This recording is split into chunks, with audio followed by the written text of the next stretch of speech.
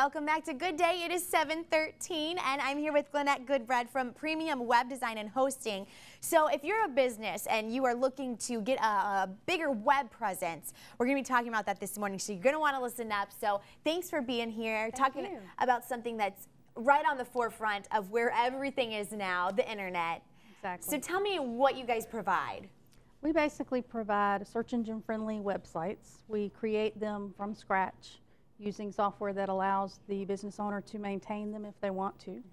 But we basically create websites that are not only very visually appealing, but also search engine friendly, meaning that they're not just out there for nobody to see. People actually can find them. Okay, so expand a little bit on the search engine friendly. What do you mean when you say that nobody can find them and they're easier to be found? Okay, well, I'll give you an example. I had a client come to me and she had this beautiful, gorgeous website, but it was created by somebody who created it in nothing but graphics. So search engine websites that are friendly basically look at text. Search engines can't read images.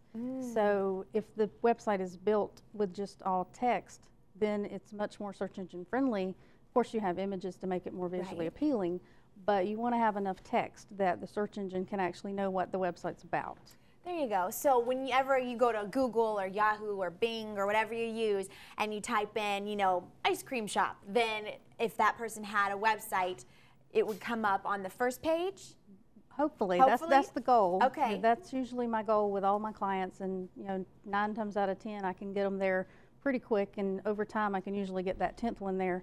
But it's not just about even the text, but also the way that the site is designed.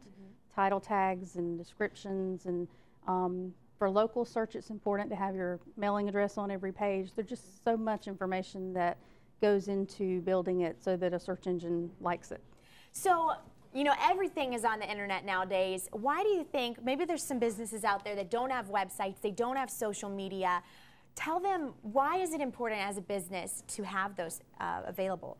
Well, the main reason, of course, is you provide that information to people that might be interested in your business, but also it's all about relationship. It's important to build a relationship with people that are your potential clients.